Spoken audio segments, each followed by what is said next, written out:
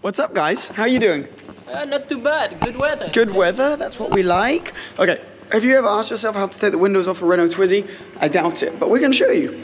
Whack you on my head, as we're getting used to. Okay, Renault Twizy. Take off here. Boom. One. Okay. 1, 2, 3. Here we go again. 1, 2, 3. You can't get in the car. It's starting to feel like summer. And we have, look, a sunroof, which, did you know, is an option in the Renault Twizy, as well as the doors, which will open as you're going. Look at that. And so is the Bluetooth, which is controlled by this thing. It's called Parrot, for no apparent reason. And it's controlled through this little screen here. Did you know all of that? Nope. Well, now you do. You're perfectly welcome. Amazing. Oi, oi.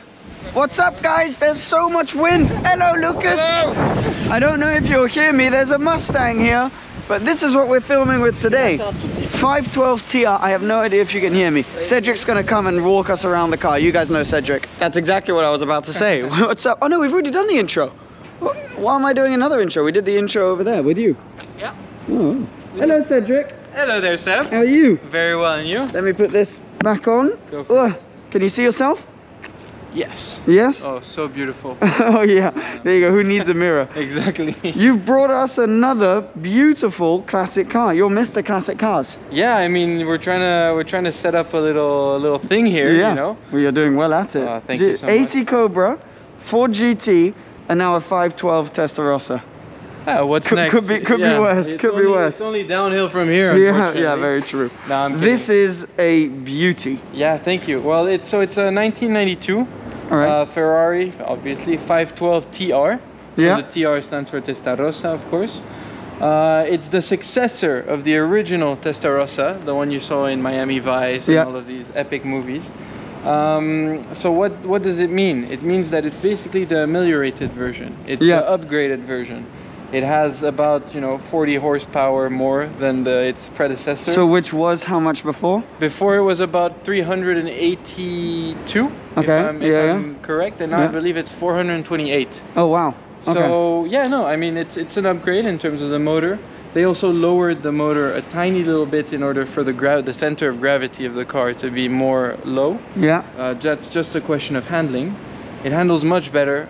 The interior, you'll see later, the details inside are just sublime for a car of that time, sports car of the time. It's really... Yeah, that's the thing. I mean, this was. They don't do this anymore, really, apart from hypercars mid-engine V12s. Yeah, exactly. So, Yeah. and the Testarossa, these. Oh yeah. You were describing them as shark fins before we recorded. Yeah. I see them as little fins like this on the side of the car. Yeah, once you've said it, it's true, you can't really unsee it, but they are legendary. Yeah, it's the Miami whole spirit. Vice, Wolf of Wall Street Yep. with his white one. Exactly. And this one's still got the pop-up headlights, because you were explaining there is a version without, Yeah. right? So the version after this one that they made is the M512M. And this one actually, yeah, like you said, it's the same car, motor-wise, all the rest, it's mechanically it's the same car, except for here, the headlights are transparent and they're just flat. It's nothing, it's not pop out or anything. But it's much rarer and therefore a little bit more expensive. Yeah, exactly. It's about double the price, actually, because they only made it in less than 1,000 examples. Wow. Oh wow, classic Ferrari. Rare Yeah, one, of double the course. price. Of course. But this one To me, is this is the whole spirit. mint. Yeah, this is the whole spirit. But this specific car is, it's unreal. You'll see inside, the whole thing is mint. The paint outside, and it's only got like 30-odd thousand kilometers. Exactly, yeah, it's got a bit more than 30,000, 34,000. It's already been through all the checkups and all of that it needs. Yeah. It's passed with flying colors. It's a car which has never done any accidents or anything of the sort. And yeah, I mean, she's just been recently polished. Some of the necessary, let's say, checkups have been done. And really, she's in a state, she's ready to race now, you know? Yeah, she's beautiful. She's beautiful. The paint, the leather. We can even see, can we see the engine? Of course. But this car's for sale, right? Yeah, actually, yeah, nice to mention. It's Yeah, it's no problem. for sale with us, yeah. It's got a price tag of about 170,000 euros. But I mean, the thing is, you're never going to really find one in this condition. In this condition, no. I mean, I've had to do my market research and things like that beforehand, before we took it on. Yeah. And really, she is stand out to all the others. This is in such a beautiful state. Look at this V12 Yeah, engine. I mean, outrageous. You got the tubey exhaust, which, I mean, the exhaust on my Scuderia, which is a 2009 car, looks exactly the same. Well, yeah, but no, similar. It looks older. This looks brand new. Everything looks brand new here. Yeah, exactly. So cool. I love the rear end design of these. They're quite wide. You can see that, like, they kind of go inwards like that. Exactly. You got to be careful in the cities a little bit. Yeah. But it's nothing too shocking either, you know. For the time, yeah, it was quite wide. Yeah. Nowadays, it's fine. I mean, when you're used to your big. Yeah, the cars are bigger now. Yeah. Exactly. Yeah. Very true. It's a beauty, this car, and it's so much fun. Well, I can't wait because I'm going to be able to drive it. Yeah, actually, I can't wait. Well, let's look at the inside. Let's do it. I'll go around this end. So the handle is like under here. You kind of pull like that. It's a hidden handle. Yeah, it is. Yeah, it's because I was pressing like that at first. Oh yeah, no. But it's not that. That's why you were saying it was closed the whole time. Yeah, I was like, the car's closed. Whoa, look at this. This is for the engine and for the boot. Yeah, so the handbrake here, and then this is for the. There, it's to open the front and the back. Oh wow! Does it have a big boot? Oh yeah, it's quite big. Is it this one? Yeah, go for it. You gotta. Oh, it's quite. Like a real man. Oh, oh no, that's the back one. Or was that the front one? Oh, okay. Oh, it opens that way. Yes, sir.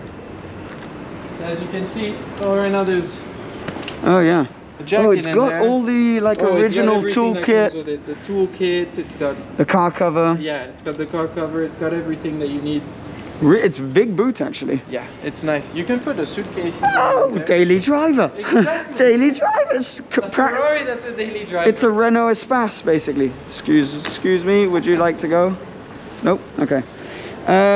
Look at, first of all, before I get in, look at the state of these seats. They are beautiful, and the way they used to do this. The logo kind of embossed in the leather, and this leather feels so thick. But I mean, the seats have no wear and tear on them. No, exactly. It's been so well kept by the current owner that he drives it because you don't want a car. You can't let it to not drive. Yeah, you want it to be driven every once in a while. Every once in a while. So that's what he does. But it's not his daily driver or anything like that. So. But he will use it. Yeah. Absolutely. Oh, look at this. It's quite a particular driving position. My feet are all the way over to the right. Yep. So it's the inverse of the Cobra. Where you were on the left. On the left completely. But I mean, look, so this is where my feet would normally be. Yep. And so the clutch is about where I'd normally have the accelerator. Exactly. But once again, this is something you get used to quite quickly. It's something that's not too disturbing or whatnot, you know. And the steering wheel's a bit like Ford's, like on a bus. A bit, yeah, and it's quite big of a steering wheel, or it feels quite big. But at the end of the day, it drives so well that I mean that's all that counts. Exactly. And already quite a few electronics. Yeah. Electric windows, electric for 1992, seats. electric seats. This isn't very modern though. A very beautiful cassette player where you play cassettes. How does this work? Yeah. And do you know what this does? I have no idea what this does. This is a window? Yeah, it kind of looks like... Oh wow, look at this window. This is a curved... Oh yeah. Super pretty. Yeah, that's also part of the package. In the Testarossa is this back window, which obviously you see through in the mirror here. But it's very special to look through such a small but beautifully curved window. Yeah. And then everything, God, it's all so perfect. The condition. And this one has all the options possible at the time. I mean, like you said, all the electronic components, the AC, like all of these little things that make a car comfortable nowadays. It's got them all almost. It's got this, which is the gated Ferrari manual. 5-speed gearbox that really gives you these sensations while you're driving. Listen to this. Oh, that's pleasure. So right good, there. That's pleasure. So it's what they call this, like a dog leg, I think. Or anyways, it's got the first gear down on the left. Yes, exactly. So it's a 5-speed classic Ferrari. After that, obviously, the first gear started being on the top left. Yeah. But this remains, let's say, a classic. So reverse. Would you have to push or pull? No, or? it's just put it straight in there. Oh yeah? Yeah. I probably don't have the... Anyways, hopefully we will need it. You have to build some strength. Yeah, I do. I do, don't I? Yeah, very cool. Okay, you got your fuel is down here. Yep. Oil temperature. Exactly, and your clock. You know, which I don't know if people will hear it, but it makes quite a bit of noise. Yeah, it's kind of cool. It tick-tocks. Like yeah, it tick-tocks away. Okay, awesome. Yeah, 35,000 kilometers basically. Yeah, it's immaculate, really. And that is so cool. You know, these little issues that some people have had with Testarossas in the past. For example, for some reason, this part, so as here, can start getting a bit sticky. Oh yeah. No, this one nothing. As you can tell, like everything is so immaculate, so perfect. Yeah. No, it's awesome. Yeah, it's awesome. Right, I think what we're going to do is we're going to skip to out of town and I'm going to drive this. Let's do it. Let's do it. All right, let's go.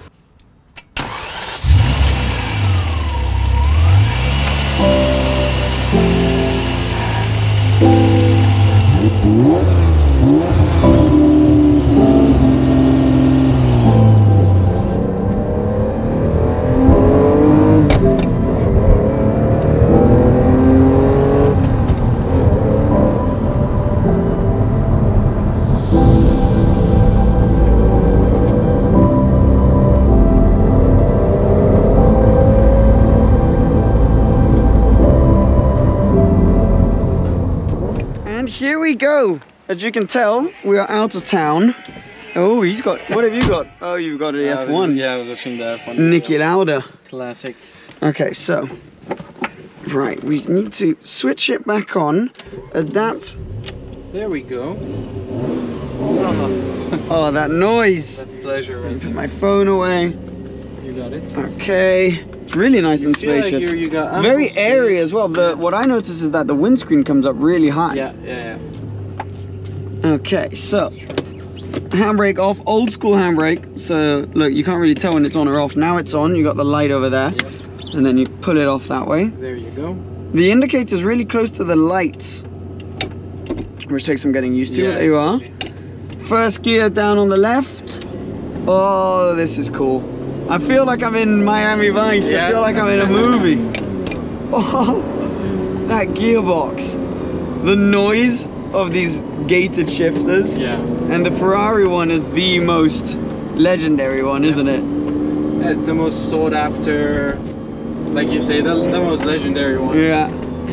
You can feel instantly that there's a lot going on around the rear. Yeah. So you got obviously a big heavy V12. It's rear wheel drive, but like all these classic cars, the rear is where it's all kind of happening. The front is there to direct the car. It's a little bit floaty, but the rear is where it all happens.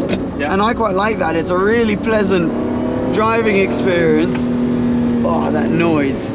Yeah, once you're high up in the revs, once you're really going at speed, it's a car which will make you feel sort of safe in it. Oh yeah. When you're driving slow, it can feel a bit wobbly, but really, like once you've gotten up to this, once you've gotten up to the speed, oh, it's natural. Yeah, it's so comfortable. These classics, you really tell that they need to be up at speed for them to make sense. Yeah. We're gonna try it in town too. After we're going down into town now. Oh, all the way up to 7,000 it goes. Woohoo! The steering, obviously, it's not the power assisted steering you have today. Yeah, exactly. So you feel everything through the steering wheel. Yep. Brake pedal's pretty communicative once you've got the brakes warm. Yeah. The clutch is wonderful. Clutch is amazing. Yeah. The highlight has to be the gearbox and the engine, obviously. Yeah. The V12. Oh, it's amazing. We're gonna let these guys go a little bit. God, it's cool. Yeah, and it's nice. It's like we say, it's comfortable. You have the AC. You have all these electronic components, which it's the right mix between kind of really old school and modern. Yeah. We've only got Erwan behind us, so we can.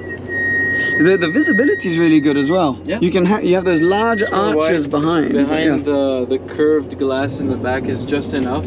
Exactly. Yeah.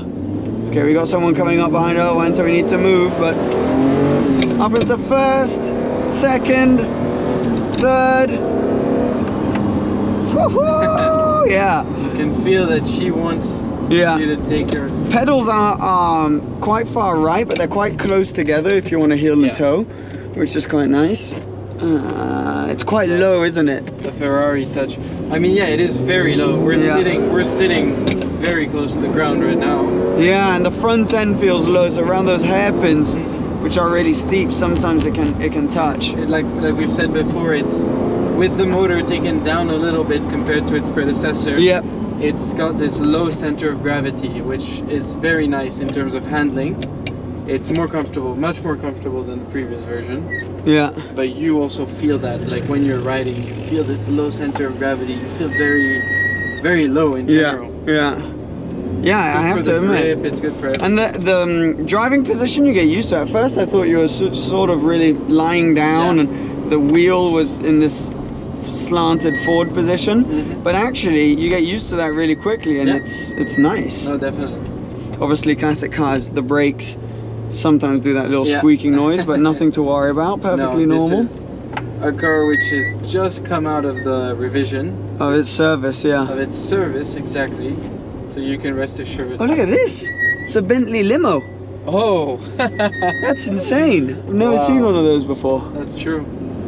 With the motor being right behind you, you still get to hear that pleasurable V12 sound. Because it's nice, it would be such a shame if you were, you know, you couldn't hear anything. Yeah.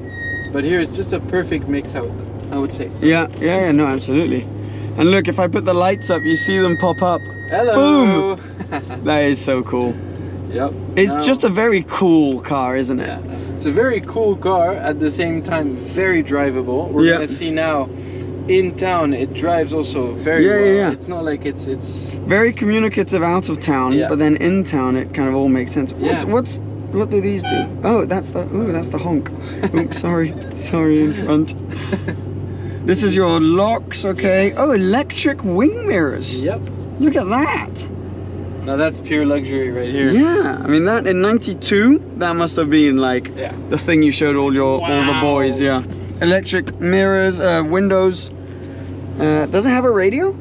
No. No, it doesn't have a radio. It doesn't have a radio. Is there something hidden behind here? Yeah. Oh yeah, okay. Storage. Okay, yeah. I guess you could put an auto radio in, but yeah, you could if you want to. This car, honestly, for me, my music I mean, is you need the motor to be the V12. Yeah, exactly. That's the music. That's all the music you need. Yeah. No, it's really, for its time, this car has literally basically all the options possible. And as you see it today, it remains very, very nice, very comfortable. It's a classic. Super usable. Already. Yeah, we're out of the traffic jam now. Yeah, we've had a couple hill starts already. We're going to let this guy go. This is quite sketch, this junction here. Yeah. There we go. Yeah, the clutch you can get used to quite quickly. Oh yeah. We're going to see now going into town, but it's a great daily driver, this car. Yeah, I mean, what a baller if you're daily driving this. I mean, that is, you have like completed life if you daily drive a Testarossa. I mean, it is, so cool. In the time, people did it. I mean, it's kind of the equivalent of the 812 now. I wonder with inflation how much these were new. Because you're selling this 170, you said. Yeah, 170,000 euros. Which is like basically market price, but this one's mint. Yeah, exactly. So, Urs. There are some cheaper ones, but obviously they've all got 100,000 kilometers. They've got like, not everything is as immaculate as this one. You're saying this is almost mint condition. I mean, it is insane. L1 got in it earlier quickly, and he was like, "Dude, it smells new. It looks new. Everything." Really? No, really. The smell is really cool. Yeah. That kind of old school smell. Leather, nice car smell. Yeah. But yeah, the current owner kept this car very, very well. So there were 2 owners of this car, so whoever buys it will be the third, right? There's been 3 owners. Oh, okay, I see. One guy who initially bought it for his son. So his son was the owner. The son didn't, but the son didn't want it. He didn't drive it at all. No way. Yeah, he barely drove it. He didn't like it. Gosh. So the father kept it as let's say the second owner. Yeah. And then it was, or the first. Then it was sold to a guy in France. Okay. And these guys sold it to the current owner. Okay, got you. Who treats it super well. Oh, we got a... Even the guys before. Look at this, 765 LT. Very cool. Oh, that is nice. So these guys have kept it very well, always. Yeah. And yeah, today it's in tip-top condition. And we're we're very lucky to have it in our listing. Yeah, Something it's beautiful. You know, we try to keep the listing with things that are number one, very special. Yeah. And number two, things perfect, that are yeah, nice examples. Exactly, the top of the line. Nice yeah, examples. No, you're right. I think versions. it's the right way to go about it. Exactly. So as we get into town, I'm thinking about the rear. You Yeah. have to keep in mind that the rear is, it's a bit like early 911s where the wheel arches come out quite a lot further than the front. Yeah. So you just need to be wary of that. But the visibility is really good because we've got electric wing mirrors. I've been able to adjust them so that I know exactly what's going on. Exactly. Behind me. It's obviously with these older engines, you need to get higher up in the rev range to really get the power, to feel most of the torque, which we did on the road on our way down. Now you feel that it's a little bit slower at lower revs, but super long gearing as well. Yeah, exactly. You can stay in first or second in around town, yeah. Easily. Around town you're in first or second. Yep. We could have given that guy a lift hitchhiking if we weren't in a two-seater, but put him on the roof. Yeah, exactly. But yeah, I mean, it's look at this. See, first gear you can use up to about like 50 kilometers an hour. Oh, and then you get the noise which kicks in as well. On top of it, you get a very, very nice sound. So yeah, why not? Such like an experience driving a car like this. This is kind of if you've been very successful and it's a sunny day like it is today, Sunday afternoon. You want to take a car out, this thing is perfect, isn't it? This is it. We can probably hear it a little bit in this tunnel. Can't go too fast in here. They wait for you at the exit. So. Yeah.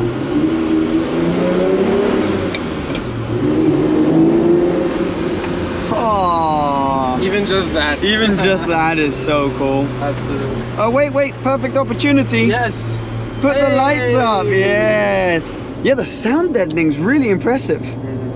When you close the windows, you just hear the engine behind you. Yeah. But you don't hear much around. Even then, like it's like we said, it's not very. It doesn't kill your ears off. You know, you're very, very comfortable in this. Yeah. No, it's true. Really nice and very spacious. So it's designed by Pininfarina, this one. So the classic. Oh yeah, legendary designer for cars.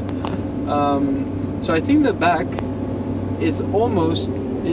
It's very wide, obviously, but it's also sort of, well, it's for the aero as well, aerodynamics. Yeah. But it's kind of an optical illusion that you have with the front, because the front is wide as well. Yeah. But you can't really tell because in the back it just looks like it's so wide, widened up. But that's a big optical illusion too. This car is wide in itself. Yeah, and especially for back in the day. Yeah. Because now cars have got it much wider, right? But when you see like the Cobra, which yes is much older, but I imagine when this came out in '92, it must have been, you know, like when you see an Aventador today and you're like, God, that thing's huge, it's super wide. It must have had that effect as well. But that's where that's the AC down there, the AC controls. Just checking. Don't know why my light keeps switching off. I look like I'm going mining with this thing on my head. That's true. That's very true. But God, the feel of this aluminium gear shifter is so nice. Oh, we can put the lights down here. The light stalk and the indicator stalk are very close together, aren't they? Yeah. So you get used to it. You get used to it. And to be honest, it's just so pleasurable to just click. And the lights come up. When you need to tell someone like you can go, you can do like a double sign with them the little hello. I imagine it drinks quite a bit of fuel as well. Yes. V12 from back in the day. Yeah. Big fuel tank, do you know? Probably. That's a good one. I think it's about... Oh, GTO. 599 GTO. Yeah, that's true. That's a long and SF90, very nice there. I think the tank is at about 70 liters. I'm not sure though. I don't want to lie. Yeah. It's a really thick steering wheel. Yeah. And again, like, okay, you can feel the lack of power steering when you're in town, but when you're out of town, all of a sudden you forget about it because the faster you go, the lighter it gets. Exactly. But it's much less noticeable than on the Ford. It's exactly what I was going to say. Yeah, on the AC Cobra. On the Cobra, I think the Cobra is the biggest example of that. Yeah. The power steering not being there. Yeah. For the GT40, you can feel it, but at the same time the steering wheel is a bit different. It's a bit because the Cobra has a wooden, thin steering wheel, so you kind of have to really pull on that one. Yeah, it's true. The GT40 is a bit thicker steering wheel, so they've all got a bit of play in them. So but I mean that's just also I think probably a bit emphasized at the age. Exactly. You also just get good looks from people, you know. Oh yeah. They like you when you're in a classic like this. When you're in a modern Ferrari or whatever it may be, you're not quite as popular. Yeah, here you can feel this thing, but the brake pedal's light, the clutch isn't too heavy. I mean, it's heavier than a modern car, of course, but it's not too heavy. I thought this was your Twizy. No, same color as yours. Almost. It's a bit. And that's the same color as mine. Yeah. We're gonna do some Twizy testing videos in the future. Yeah, because you've got a Twizy. Twizy's a very Monaco thing. A lot of people around here have Twizys, but it's the best car for here. It's the best here. And we now have 2 Twizys going on our third one. Yeah, you are, aren't you? I mean, they're great for us, for a big family, things like that. It's perfect. Transport in Monaco, you don't want anything else. Plus, it's mostly about the parking, isn't it? Yeah, that's true. You can park anywhere, scooter parking. Whereas in this, I wonder what this is like to maneuver. I bet you it's not the easiest to maneuver. Yeah, to park in Monaco, maybe not the funnest experience, but then again, there is no car that's a fun experience to park in Monaco. Except for Twizy. You see here how I am just staying in first? Yeah. You just leave it in first when you're around town, basically. Oh yeah. And there's so much more steering angle. You know, in modern cars you don't notice it as much, but in this you notice that you're turning the steering wheel. It's a big steering wheel. Definitely. But a pleasant experience, out of town, in town. I enjoy these videos of kind of bringing the audience along and living it firsthand with us. In town like this, and then being able to have some fun outside. Oh, for sure. And then now we're coming back to where it all started. What an experience though. You'll never cease to surprise me. You always come up with something. We've got plenty more, baby. Yeah. Oh, we got trucks now. Okay, how do I go into reverse? Yeah, exactly. There we go. I can't see anything. We were just talking about parking. And now we're experiencing it. Can't really see much, but I think that's okay. People can get by there. I think you're good. Mate, outrageous. My pleasure. Very cool. Thank you. Always lovely to have you drive these classics. Thank you so much. I'm going to take this off to expose... Do I have the scar? Yes. Oh, look at that. But yeah, no, so cool. So thank you. You guys know that all the links will be down below. Instagram for Cedric for Boots and Classic Cars. Everything will be down there. But that was my experience driving a Ferrari 512 TR. You know, there's still 61% of people who watch the channel that aren't subscribed. No way. Yeah, so hit the subscribe button, and then we'll see you for more adventures very soon. Subscribe, comment, press the little bell. He's a YouTuber now. Anyways, we'll see you soon, guys. See you guys.